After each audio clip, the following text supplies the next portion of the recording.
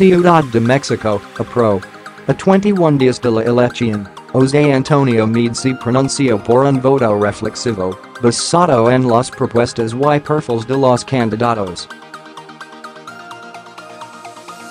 En un encuentro con estudiantes de la Universidad Anáhuac, el aspirante presidencial de la coalición Todos por México rechazó las campañas de descalificaciones porque, dijo, no todos somos igual, y habló de recuperar la confianza en las instituciones y en el Partido Revolucionario Institucional, PRI.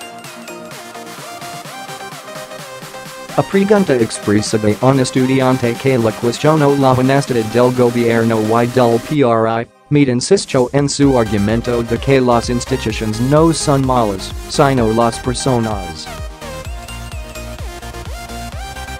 Reconoció que hay una gran distancia entre gobiernos y ciudadanía, y por ellos se tiene que trabajar y recuperar la confianza, dijo. Soltó, hemos buscado espacios de cercanía, y en la campaña hemos querido reivindicar a los partidos, no hay partidos buenos o malos, sino gente buena y mala. Hay servidores públicos que han dejado huella, que en el anonimato han trabajado, vale la pena reivindicar que en la militancia hay honorabilidad. Sin embargo, Meade no respondió a la pregunta de una estudiante que le pidió su postura respecto del aborto, la eutanasia y la unión entre parejas del mismo sexo. En cambio, habló de recuperar los valores en la familia, y acusó que el origen del feminicidio es, precisamente, una descomposición de valores en la familia. Durante su exposición, Meade aseguró que los países que garantizan el Estado de Derecho, seguridad patrimonial y personal, espacios de igualdad, una buena política social y inversión en educación, redunda en un país el que la va mejor.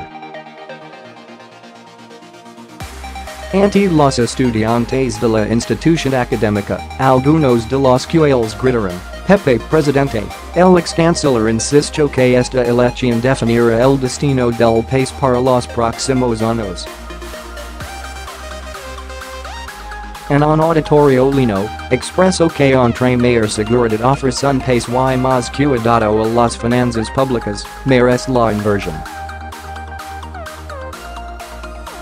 De ahí la importancia del Estado de Derecho y el respeto a las leyes, abundó.El exsecretario de Desarrollo Social también tocó el tema de la seguridad pública y dijo que de 1996 a 2011 se observó un mayor deterioro, con más violencia y armas, principalmente en el sur del país, mientras que de 2011 a 2017 este problema se concentró en el Pacífico y Norte, principalmente Guerrero, Baja California, Nayarit, Colima Chihuahua y Tamaulipas.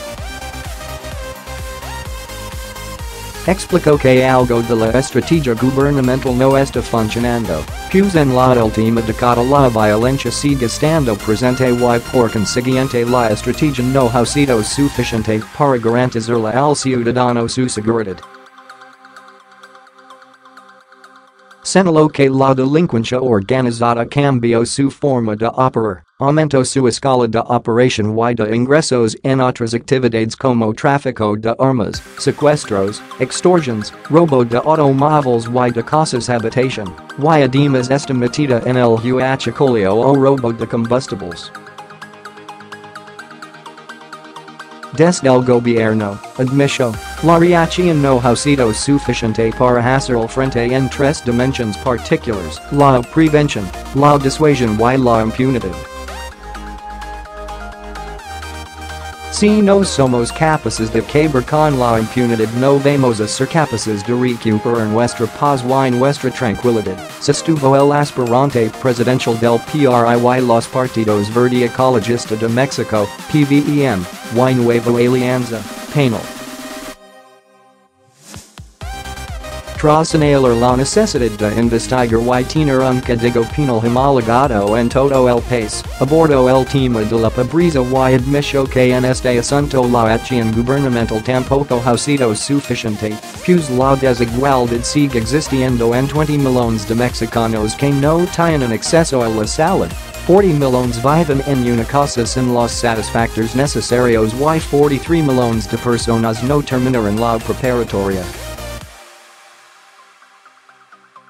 El exsecretario de Hacienda señaló que esta pobreza se tiene que resolver directamente con cada familia, mediante una política social que de equidad, que no da el pescado, sino que enseña a pescar.